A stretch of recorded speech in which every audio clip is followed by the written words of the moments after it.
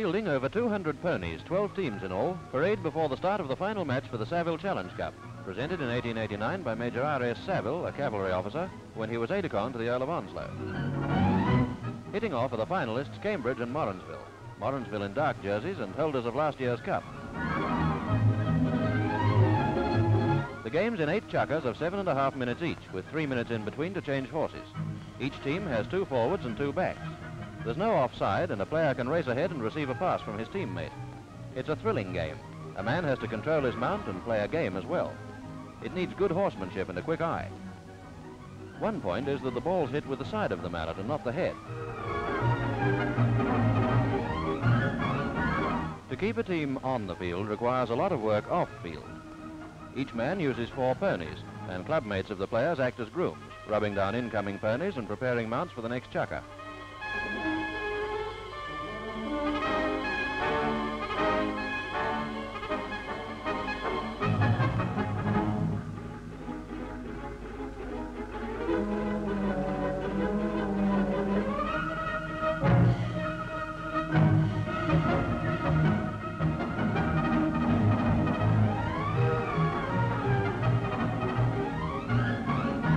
Morrinsville again won the day by the narrow margin of 5 goals to Cambridge 4.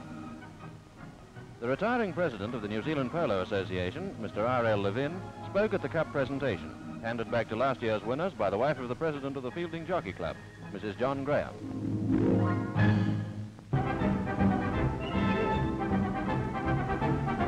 His Excellency the Governor-General met members of the English and New Zealand women's cricket teams when they played recently at Eden Park, Auckland. Hyde, the English captain on the right, won the toss and sent Robinson and McLagan into bat. Though it was an easy wicket, the visitors opened cautiously. The New Zealand bowlers had the better of it at first, and at one stage England were 5 down for 74.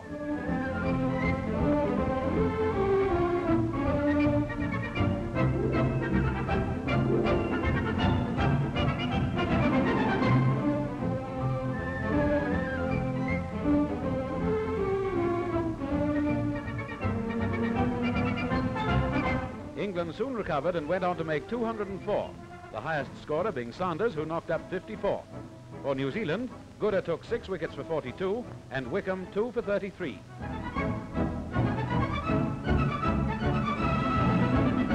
New Zealand's chances looked good, but they made only 61 runs. Lamison, the captain, and Francis being the only 2 to reach double figures. For England, McAvoy took 5 for 23 and Johnson 4 for 18.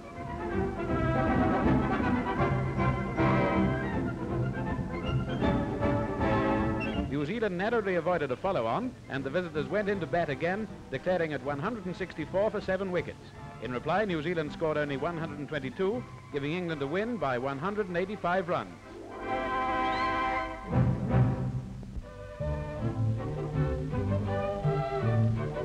Major General Sir Howard Kippenberger arrives at the Dannevirke South School to attend the opening of the memorial baths and the unveiling of a plaque in honor of former pupils of the school who lost their lives in the 2 world wars. The General inspects the Guard of Honor, and in extremely cold weather, the ceremony gets underway.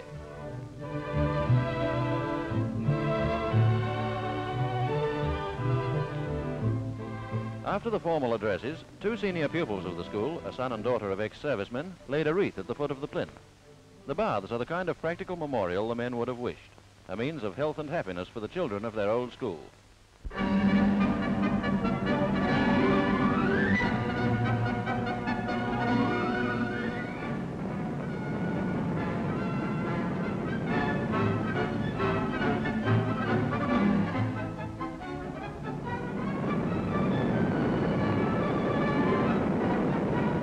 At Mangere Aerodrome, 15,000 people were present at the Royal New Zealand Aero Club's pageant to see many of our old friends, such as this Mosquito, a fighter bomber used particularly in Battle of Germany days. A plane that created quite a lot of interest was this Crisley Super Ace, on view for the first time in this country. Here is the famous air coupe Mr. Harry Newton used on his flight from Belgium to New Zealand in 1947. This is the Whitney Strait, in case you don't know, an Air Transport Dakota, and here are flights of them making runs over the aerodrome. Postponed for a day through bad weather, the pageant took place in perfect conditions. Flyers belonging to Aero clubs from all over New Zealand were present, and over 100 club machines were in use throughout the day in formation flights, competitions, and taking passengers on flights over Auckland City.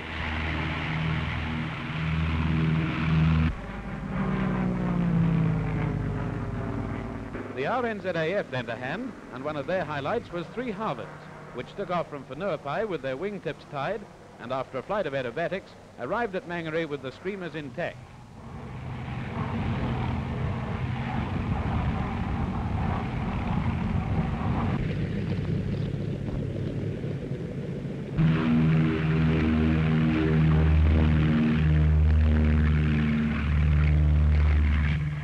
An art learned during the war, and often put to good use these days, is supply dropping by air transport Dakotas.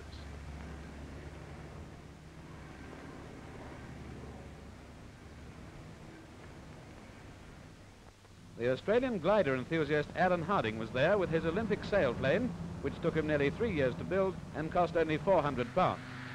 A tiger moth towed the sailplane into the air.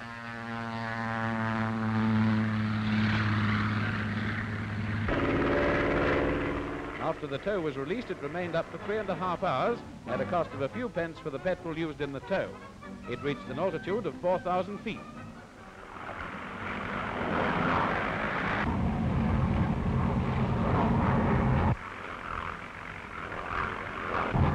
These flights of mosquitoes of the RNZAF have a special significance, for during the war the Aero Club supplied many flyers who helped to achieve victory in the air. Today, Aero clubs up and down the country carry on the good work of training air cadets for civil and defense aviation.